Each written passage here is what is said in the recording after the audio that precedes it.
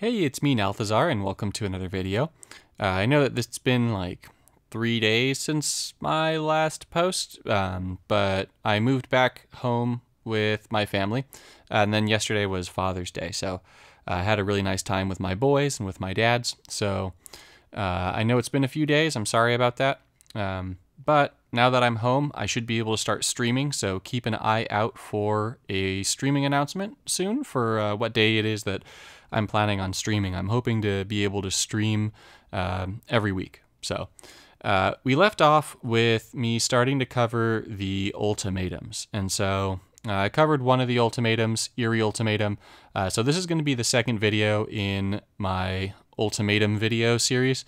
And this one's going to be on Emergent Ultimatum. And I was actually quite pleasantly surprised with Emergent Ultimatum. I didn't think it would be that good, but I found a deck that I really liked it in. Yeah, you can buff things up pretty quickly with this card. So Emergent Ultimatum is 20 mana, and you're going to fetch the first 4 different monocolored cards from your library. Those cards are going to gain full mana.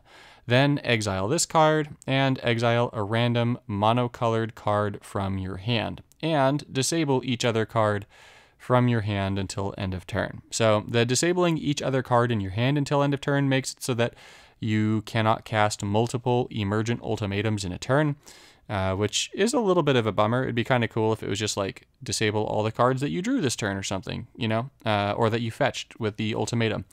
But I mean, I guess it's fair. I mean, you're getting 4 cards for free. You lose 1 randomly, but that doesn't really wind up being that big of a deal. So I thought to myself, all right, what's the best way to use this card? And the obvious answer is, well, okay, you want to have 4 monocolored cards in your deck, right? And that's it. So I settled on this deck right here, and I decided that I wanted my 4 monocolored cards to be creatures. And for those creatures, I wanted to have 2 creatures that buff the world like crazy. So Rhonas, which is going to double your creature's power every time it comes into play, and Hamletback Goliath, which is going to get a boost in power toughness every time you play another creature, along with the creature with the singular greatest power in the game, so Gaia's Revenge at 16/9. And then the 4th card, and you might be wondering why I wanted to go with 4 creatures, but I wanted to go with 4 creatures so that I could get a mutator. And then with that mutator, I could mutate Rhonas. And so I could make my creatures even bigger. Yeah, that works out pretty well. You'll see that I've got High Alert and Xenagos. So High Alert is going to make it so that when my critters attack, they're going to get +X/+0, where X is their toughness. And then Xenagos, which is going to give them +X/+X, where X is their power, right? Just 1 creature, but nonetheless, it's another doubling power effect. I've got Castle Vantress and Mystic Sanctuary in here for gem conversion. And then, of course, Pyromancer's Goggles, which you're going to see in probably all the ultimatum videos because this card is bonkers with the ultimatums. And so you'll see that Emergent Ultimatum is the only spell in this deck. So the idea behind this deck was just to see what I could do with this. So before we get into the gameplay, if you've made an Emergent Ultimatum deck that you think is pretty cool, I'd love to hear about it. I'd love to hear what you guys have done with this card. This is just the first thing. Well, actually, no, it was the second thing that came to my mind. And this one really stuck. I really liked this one. So let's go ahead, move on over to the gameplay. I hope you guys enjoy it. Let's go. All right, let's see what we got in our starting hand. Pyro Goggles, perfect. All right, Castle Vantress, that's great too. All right, we got Gem Conversion. We got Pyromancer's Goggles. So this means that we can probably do some pretty big things.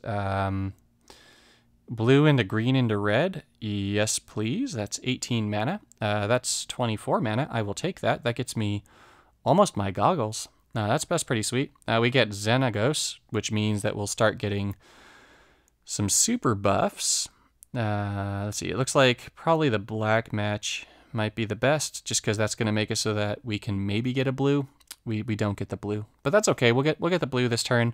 We're definitely getting Pyromancer's Goggles down this turn. We want to get our Sanctuary down just so that we've got more gem conversion. More gem conversion means that more gems are blue, which also means that the goggles are more likely to go on to activated blue gems, which means I'll be more likely to get goggle activations. So all of that is good stuff. That green match on the bottom has to be a good, yeah, okay. So that little green activated gem on the bottom, that should be a Pyromancer's goggles.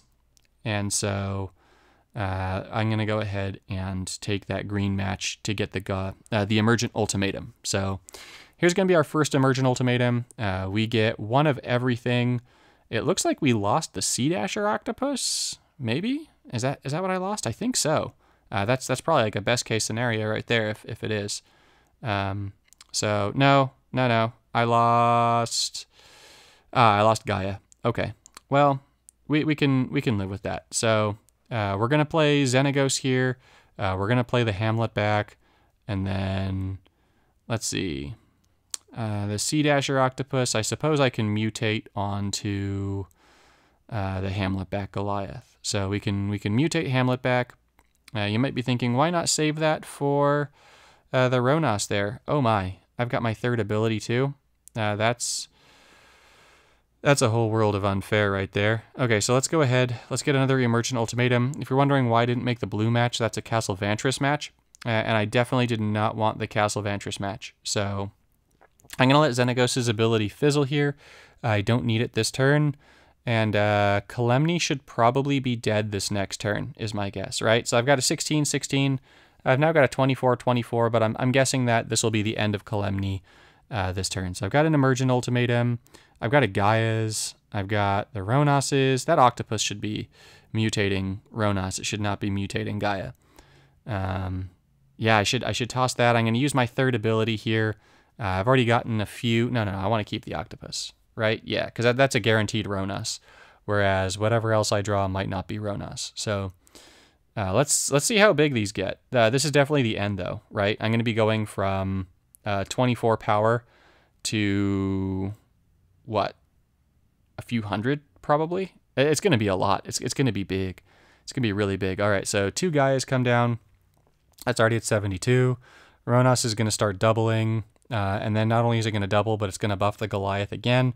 Unfortunately, it buffs it afterwards. So the Goliath is at 300, 600, 1200. We've got Xenagos, so about 2400. Oh, that's nasty. All right, well, yeah, this is the power of Emergent Ultimatum. 2400 plus power Goliath, 26. So that's nasty. Fantastic. Yeah, thanks for tuning in. Thanks for watching. If you've got Emergent Ultimatum, you got the cards, make the deck, try it out yourself. That's powerful. I'll see you guys in the next one.